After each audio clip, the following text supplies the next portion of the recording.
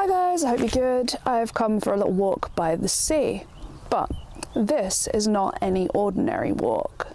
The path behind me that I'm about to take is called the Broomway, and it is known as being the country's deadliest footpath. Now, I like a bit of adventure, but I kind of value my life as well. So for my walk onto the Broomway, I have enlisted the help of a professional guide who will hopefully ensure I have an enjoyable day and get back safely. Hello, I'm Tom. I run walks on the Broomway itself. We've got a lovely day here today to go out. I take people safely across the Broomway, which is a historic public right-of-way footpath that isn't marked, and it goes out onto the tidal sands from mainland England across to Foulness Island. Access to Foulness is largely prohibited because the MOD own the land and the space surrounding it, and all of the sands, the tidal area of the sands as well. So the only way you can really access Foulness without being a resident, a member of the MOD, you have to walk across the Broomway. It's the only way to get access to the island. The Broomway's been around for sort of centuries. It was sort of first recorded about 600 years ago. We go out and we hit something called the Haven Gore Maypole. That marks the entryway for boats that go under the bridge that now connects mainland to Foulness Island. We'll then actually head out to a small trawler boat wreckage that wrecked because it wasn't following the direct line of the Maypole and ran aground in the 80s. Access to the Broomway is from Wakering Stairs in Shoebury Ness. This structure is called the Pigs Bay Boom. After a safety briefing, we began our walk. This first area of soft sands is known as the Black Grounds. The sand then becomes firmer as we take our first steps out onto the Broomway. We're following the tide out to ensure we have enough time to safely complete our tour. You can see here what remains of the brooms that the Broomway is named for. Historically, people would line the route with brooms to indicate where it was safe to walk when going between the mainland and Foulness Island. Unfortunately, the brooms required lots of maintenance and replacement, and after the opening of the bridge to Foulness in 1922, the brooms were never replaced. Because the sands are so flat and vast, it can be very easy to lose your bearings, especially during poor weather and low visibility. Locals would use these chains to aid with navigation, placing one end on a broom and walking towards where they hoped the next broom would be.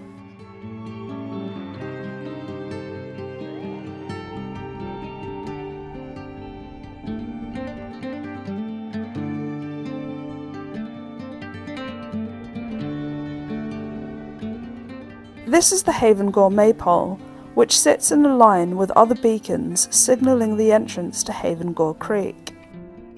The Broomway is 6 miles long in total. There is some debate over whether the route is naturally occurring from firmer sands than its surroundings, or whether the route was a man-made road that subsequently became flooded due to coastal erosion. This is the bridge onto Foulness Island.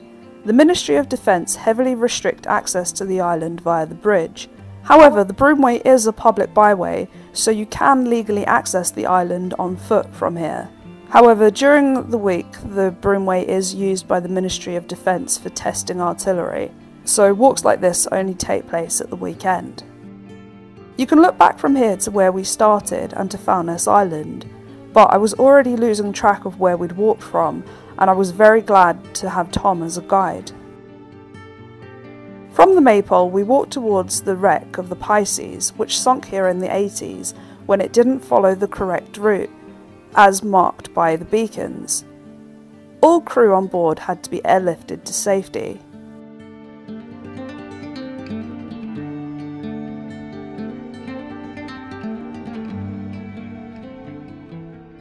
Many people have died trying to cross the Broomway. Locals would often spend too long on the mainland and race the tide back across to Foulness. Over 100 people are thought to have died attempting to cross the Broomway, the most recent being a farmer who died in 1917.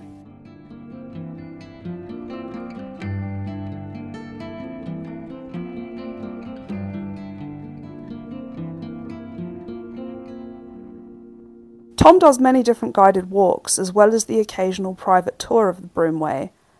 The walk I was on was a photography walk, a shorter route than his standard one, but allowing extra time to stop and take photos of points of interest.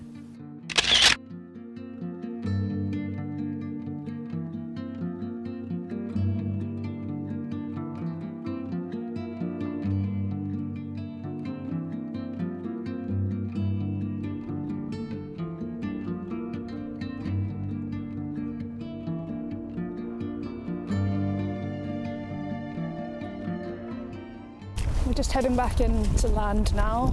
Nobody knew where we had parked and where we're heading back to, so just as well we have our guide with us. So it's about a kilometre and a half back. Yeah, about that. Yeah.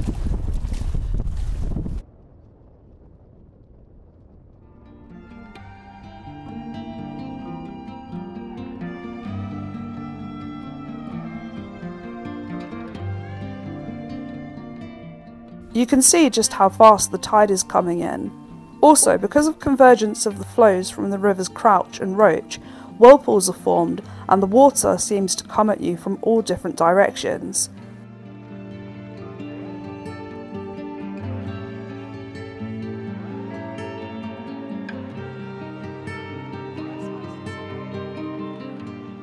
We'd almost made it back to the safety of dry land.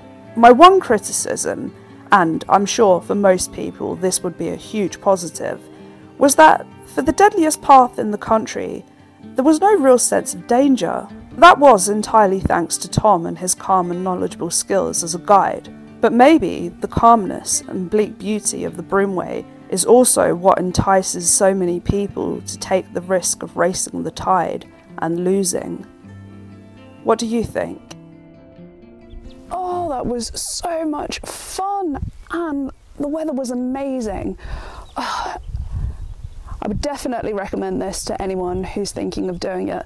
Tom was a fantastic guide. He knew all of his stuff, all of his history, didn't rush us. We had loads of time to see everything, take our photos, and yeah, just so good. Definitely recommend it.